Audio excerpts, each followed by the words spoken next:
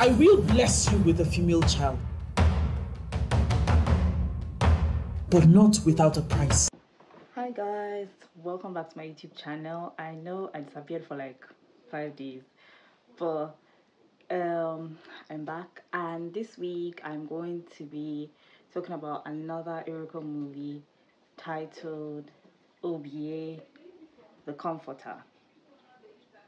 She's my Aphrodite. She got a mental game on another level. It's a hurricane. Mother, I do not want to eat this anymore.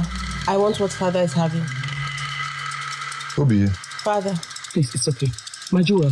All right. But before you go, I want the meat in his food. Why?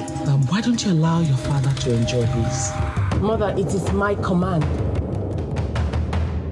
OBIYE, The Comforter, the movie, is featuring Chelsea Ezeh, Ernest, Eucharia, Anunobi, Akachi Nurturing, Kenneth, Okolie.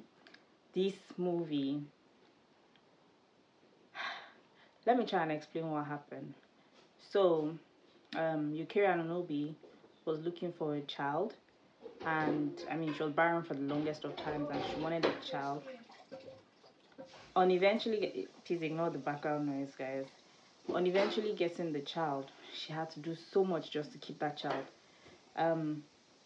It was slightly hard. The daughter would send her on very weird errands. A good thing was she had a very good bond with her husband, and the bond that she had with her husband, it was weird that she had to pick her daughter over her husband. Like, a child is supposed to bring joy into the family and not sadness. There were so many things I can tell you I liked about the movie, but most of all, I feel like the movie tugged at my heart too much. Like, I felt so bad for Eucharia in the movie. It's like, you want to be a mother so much that people keep calling you barren, and you want to be a mother so much that you will literally do just anything to have a child. Do anything to keep your child. Do anything to make your child happy. Like the part where she said, if spoiling my daughter will be the end of me, I am willing to take that risk. I was like, that woman suffered. No. It paid me, shall not lie. It paid me. I thought it was a really, really nice movie. Now, don't get me wrong. You will see the flaws. You can catch the flaws in the movie. Like at the end when she was pregnant. What is that belly? Like, the belly looked very, very hilarious. Hey, God, they are out for my movie. Trust me. I think I'm going to have to go outside and... Do not forget what I told you about your parents. And do not forget what my stance was. OBIYE, take this water. Drink it. Finish it. Now. You went to the stream. You risked your life. And this child says she will not drink the water. She will drink it. Yes, she will drink it tomorrow. She will drink it. She will drink it tomorrow. I'll give the water. I loved this movie. I won't even lie to you. And I liked it for so many reasons. First, it just spoke about how a mother's love is. There was a part where Eucharia said, if me spoiling my daughter will be the end of me, then I'm willing to bear that cross. And I was like, what? Nah, it was really touching for me to watch. Then, she kept doing odd things just to keep her daughter. Her daughter would ask her to go and fetch water for her in the middle of the night at the stream, and she would go. It was painful, but at the same time, she was willing to bear. And then every time she would say, I'm not complaining. Don't worry, send me. I'm not complaining. I just thought that was really like touching. I was like, oh, it touched me. Now, I'm not even going to say there are lots of flaws you will see in the movie, like the part where she was pregnant and then there was a stomach. You know, what kind of stomach is that? What is that?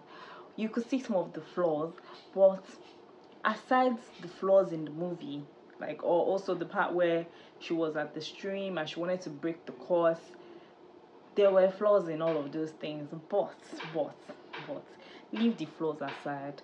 The movie in itself had a message to pass on to us. And you see, there's nothing wrong with minding your business, people of God. there is nothing wrong. People are trying out there. Like, people are going through it. They call this woman barren so much so that she was willing to do anything just to have a child. And I think it's unfair sometimes, like the way we tug at couples. When is the first baby coming? After the first baby comes, when is the second baby coming? Mind your damn business. You think they're not trying for babies, or you think they don't have a life that they are living, that they have to at least try and hustle? No, now. No. You guys will be doing as if, no, this thing called life is easy.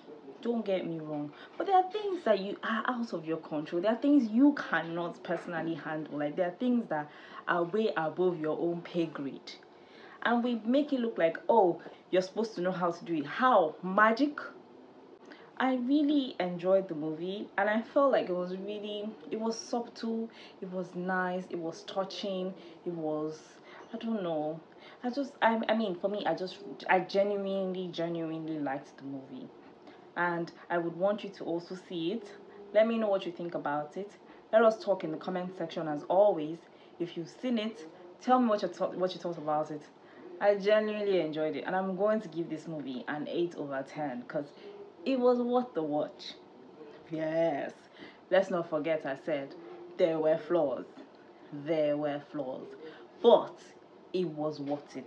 Thank you for watching. Do not forget to like, share, subscribe, and come back again next week for another one.